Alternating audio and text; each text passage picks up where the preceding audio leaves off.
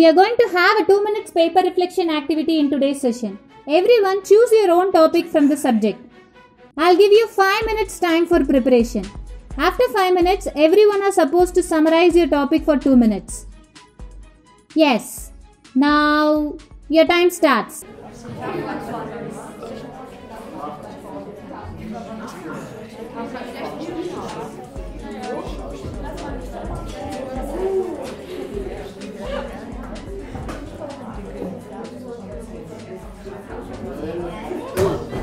Speaking about artificial intelligence, we all know about games, and most of us are familiar with Alexa and Siri and all, and they are a form of artificial intelligence. According to Tesla, what and all we haven't done yet comes under the category artificial intelligence. What man imagines, like it's a vast area where you can just code everything which you need into the computer so that it just gives you better decision making. A simple word is, it's just a form of machine learning. So that is artificial intelligence.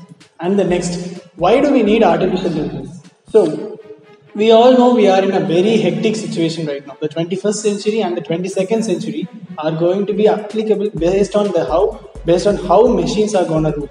And for this cause, there is going to be a great revolution in the field of computer science, in which artificial intelligence is going to play a very big role in that. And thank you.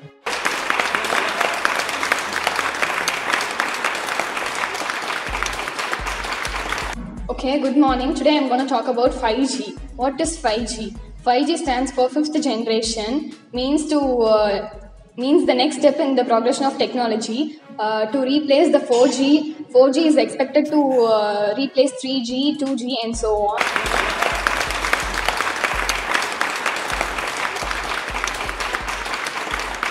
Cyberterrorism have been growing in the past decade, and it have been found since the year 2001 by the FBI and Central Bureau for Investigation. And all these things have resulted in the cyber terrorism, which means they used to decide a particular date where in the common place they used to blast or something.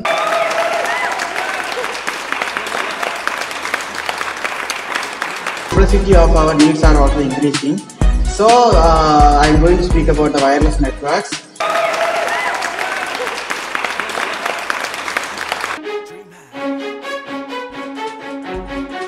Dream high.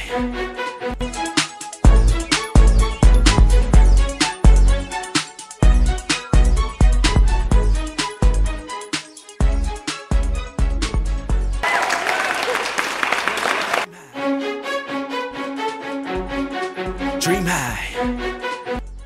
Overcoming exam anxiety.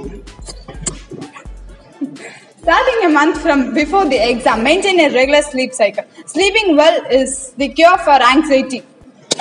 Maintain a regular sleep cycle.